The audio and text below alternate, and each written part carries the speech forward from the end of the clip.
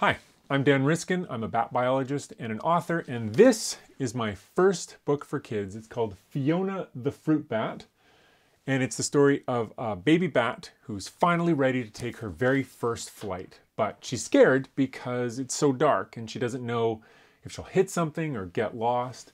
And in order to fly, she has to uncover this secret that's hidden inside herself. And it's a story that has been in my head for more than 20 years, since the very first time I went to the tropics to see bats for myself. I was a young grad student. I went to Costa Rica, very first time in the tropics, went out to this field station in the middle of nowhere, and the very first day I get there, this other grad student says, "Okay, Dan, welcome. Do you want to go see some bats?" I was like, "Yes." He's like, "Okay, let's go to the cave." And I was like, "Oh, yes, this is what I'm here for." So we get in this canoe, we go across the river, we hike this long trail. There's toucans, there's monkeys. I mean, this is the real deal.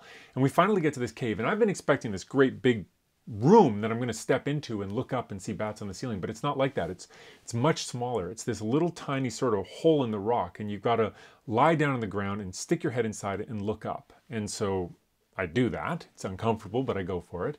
And when I get my head into that hole and I turn on my headlamp and look up, all of a sudden I am face to face with this one beautiful little fruit bat. She's maybe 3-4 feet above my head, just hanging from one foot, kind of spinning around and looking down at me. And as she does that, she's got this triangle on her nose. It's called a nose leaf, and she's wiggling it. And I know that she's echolocating. She's looking at me with her echolocation. And it was this really intimate moment with this bat. It was exactly what I needed. And that has really stuck with me ever since.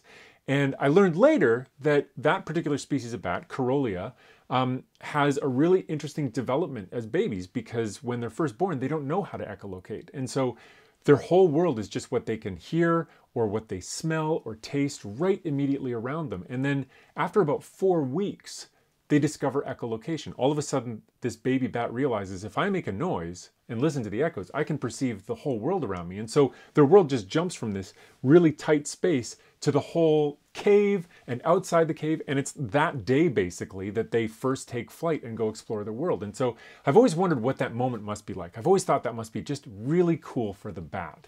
And so that's what I've tried to bring to life with my book. And I hope that the book resonates with kids.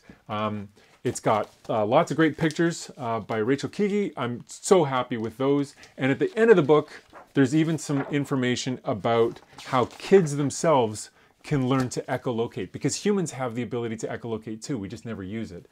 So anyway, check the book out, Fiona the Fruit Bat, and I hope it works for you too, because it's really just my best effort to share my passion for bats with as many kids as possible.